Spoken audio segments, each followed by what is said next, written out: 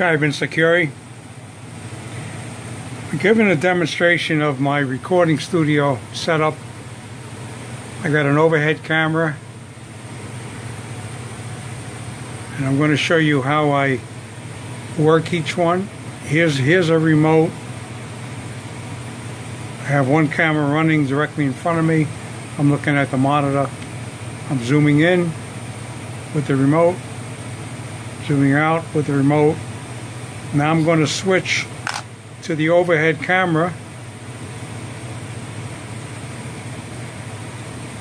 Component, HDMI. Hit OK.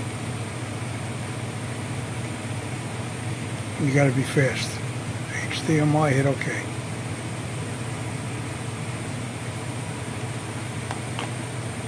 Okay, the top camera has to get turned on. Okay, I switched the top camera on now. There's the monitor. And the monitor right now is looking at the area right here. You can see my hand in the monitor. Now to switch back, now I could zoom in with this. I could zoom in and you'll see the monitor zooming in right to the tabletop.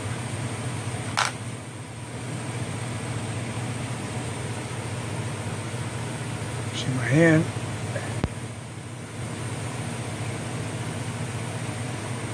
Zoom out.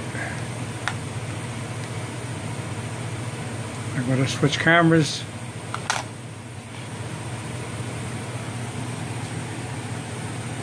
Hit input. Alright, I'm on HDMI. Let me go to component.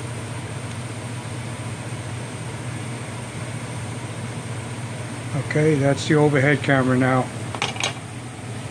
Right here, the overhead camera. Now I'll switch to the distant camera. Input. HDMI, and I want component. Hit OK. Now the other camera's on, and it's taking a picture of me. Taking a picture, and I'm zooming out. And that's my setup.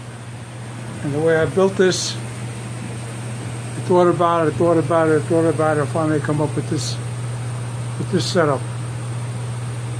A 1-inch square tube, aluminum, hanging, 8 foot long. It's tight, and the way this gets moved, this slides into position where I might want it. Then I got the handle for changing the position. This, like that. And why I like these particular cameras is because they have the attachment in the back for HDMI. If you find it turns 180, I got a remote control.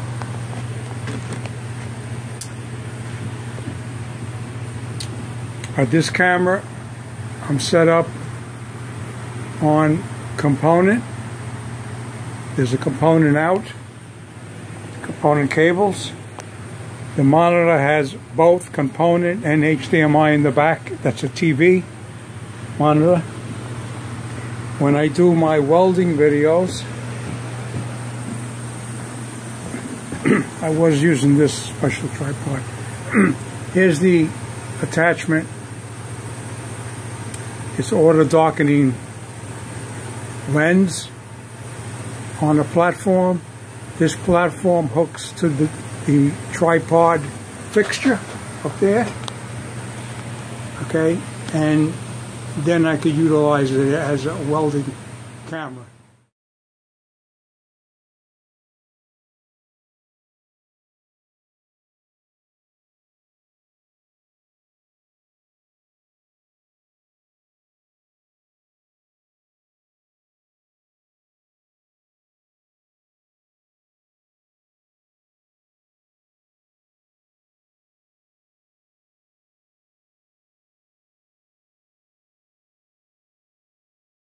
So when I'm doing the distant video, introducing myself, or holding up things and so forth, I could then switch over to the overhead camera and show the actual welding.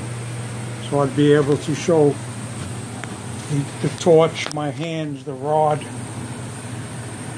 and my helmet will not get in the way if I'm welding something.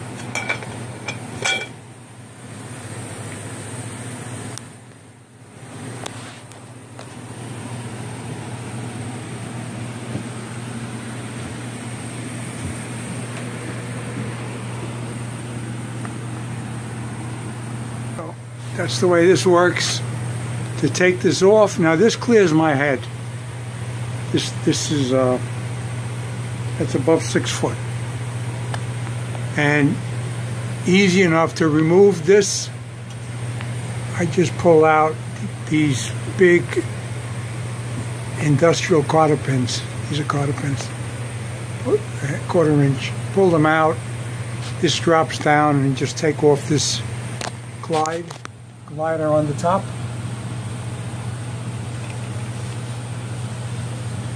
You just have to move this to position it.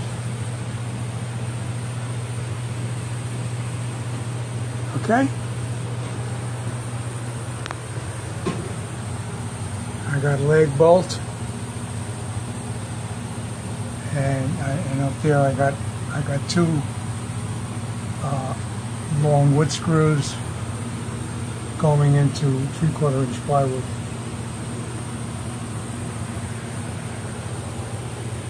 But I tell you, looks great.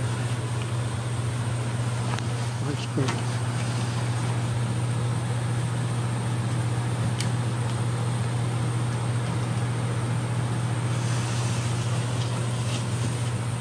You know, and I could you know do videos also on the other side.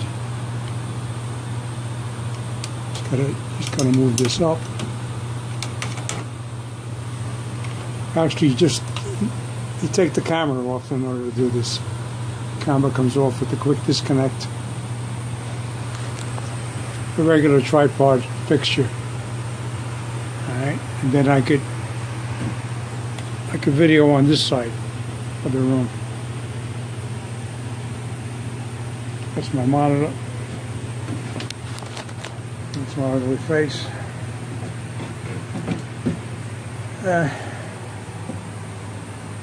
Here's my laptop that I use for my flesh cut CNC. That's a CNC mill right here. And then I got a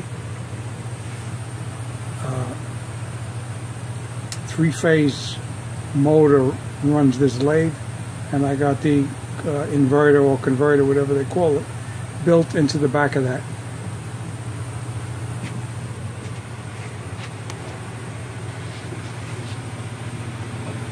This is my shop. It's small, but I got everything. I got everything I need in it. I got all my welding equipment over here. MIG, stick, TIG, air cooled, water cooled TIG. Vince Security, thank you for watching. If you like what you see, subscribe. Thank you.